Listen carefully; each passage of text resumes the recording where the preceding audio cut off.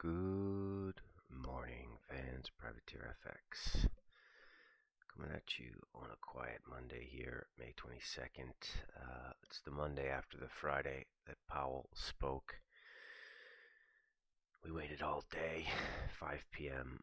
On Ascension Week Friday, for Jay Powell and Bernanke to basically say nothing. That was fairly annoying. By saying nothing, though, they didn't press the inflation panic button. They didn't press the hawkish, crazy hawkman button, and so the dollar sold off a little bit, right? So I mean, we went into this thing at 107.90 in euro, and here we are at 108.20. We've been figure 30 since the speech. You can see yields here. They popped up to 70, 372. Now we're back at 365. Pretty much no man's land here. Pretty much data dependent. Speaking of that, let's look at the calendar here.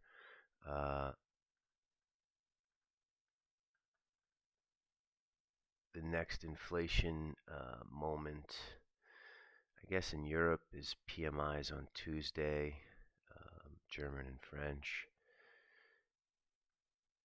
We have Kiwi rates this week, and then core PCE on Friday is an inflationary indicator in the U.S. So God, I've got to wait till Friday for more inflationary data in the U.S. Where do we stand with all this? I don't know. We have a mildly long euro bias here. Kind of want to buy dips. Number of reasons, right? So we're getting stretched from this moving average that we like to watch, and certain distance from it we like to look and fade. It's come down now a fair bit, so down from 111.80, 110.95 down to 107.50. In a period where the global macro picture, the political picture, and the story is actually dollar negative.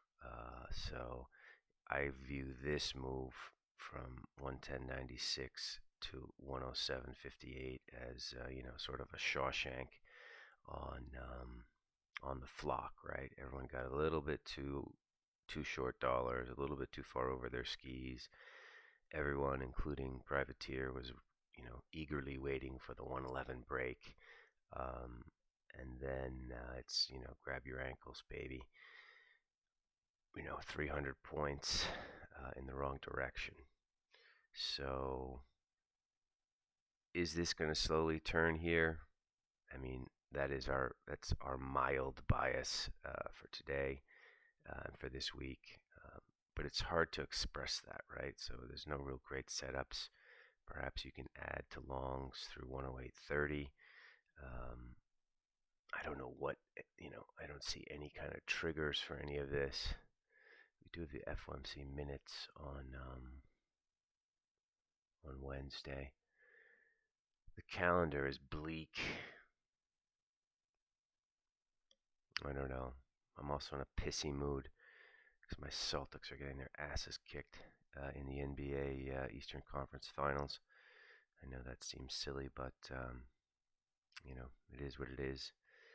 So I don't know what we're going to do today. Probably looking at this euro level. Also, I guess dollar yen through 50. Again, these are not 5-star levels, and just saying that out loud is a reminder. Why would you ever trade something that's not a 5-star level? There's literally no point unless you're an addict or a gambler or whatever. So it looks like guns are going to be down today. We'll sit with what we've got. Gold, I think, should inch higher. We didn't get down to 35 like we hoped, so we don't own any gold on that dip. I think there's a lot of people who don't own any gold on that dip, and then there could be some FOMO here if we get back up through 1985. Something to watch. The other one, which is just, sort of, as we've spoken a million times, completely insane and utterly untradeable, is this one, Euro Swiss. Why did Euro Swiss trade 97.06? I know retail's wildly long Euro Swiss, which is like a harbinger of death, as we all know. But look at that bar on Friday. We don't have a nickel in this. We're just like, it's kind of like watching like a comedic horror movie. Um, you know, we just watch it for the fun of it. Like, I think Scream. I'm not really much of a movie guy, but this we should call Euro Swiss Scream. Has a funny mask on, and there's a knife in his hand, and some girl with big tits is about to get slashed or something. I don't know. But look at Euro Swiss. Look at that. Look at that bar. Equities globally are higher. Uh, Vol is on its knees, and Euro Swiss is, dancing on its grave. And it gapped open. Look at that. I mean, what is this? Like, we closed at 15, but we kept open 11. We traded 06. I don't know. Just pointing it out makes no sense. Not much else out there, really. I mean, can you get ready to sell some dollar mex? This is basically the strongest trending pair of the year. Probably not, right? You're right in the middle of nowhere. You got to wait till it gets up to 1790, 1800.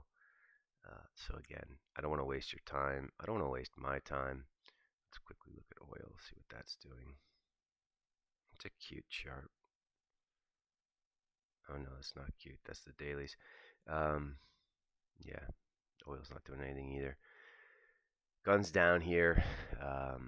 Trying to build into the story on how we're going to get short dollars going into the next couple of weeks.